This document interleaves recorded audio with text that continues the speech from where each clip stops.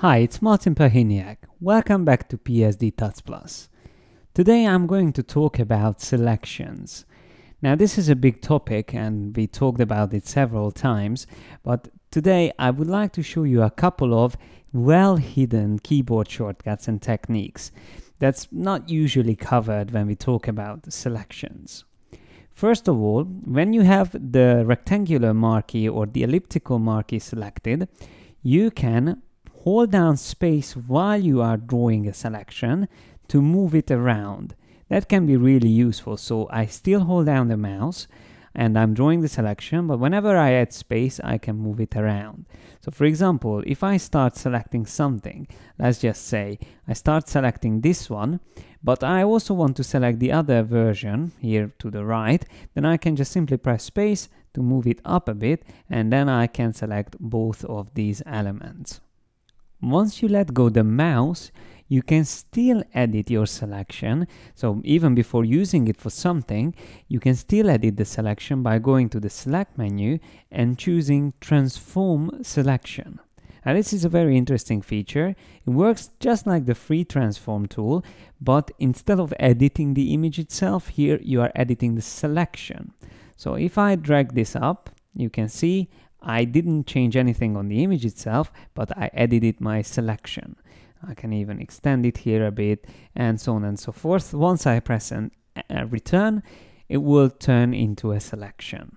So that is also very useful to know. Let's say you need to make a selection which will be 200 pixels by 200 pixel because your client wants to have these logo concepts in 200 by 200 pixel sizes.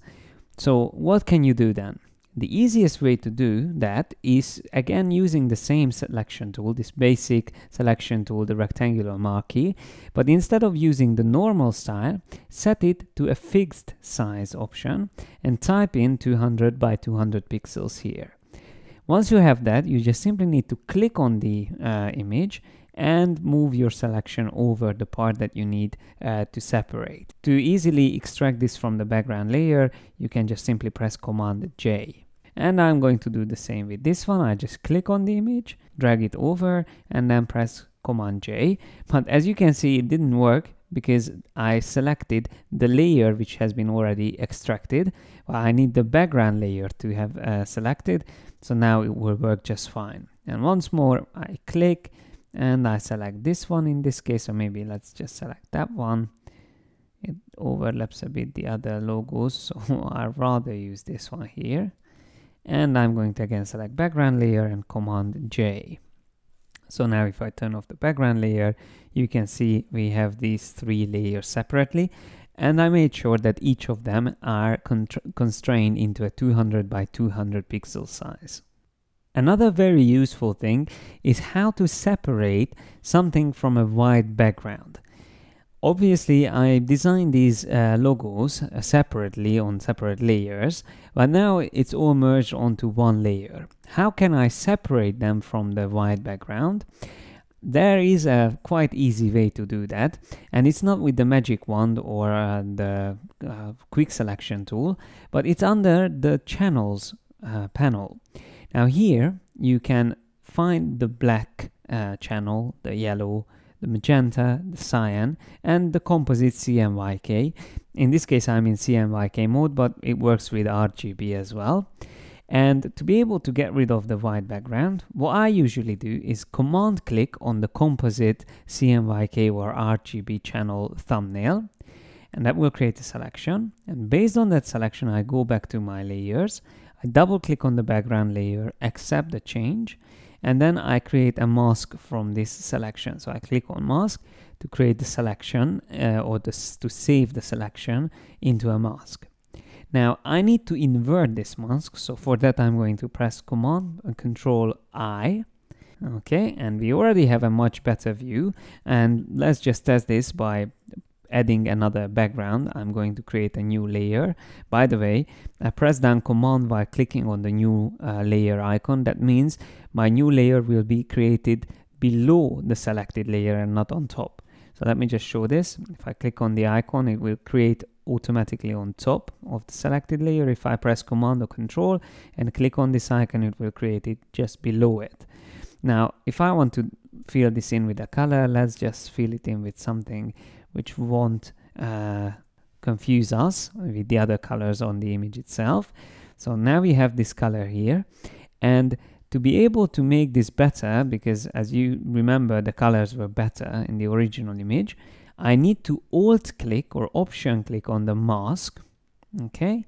And here I need to make sure that these visible parts of the image are all pure white. And there's two ways to do that.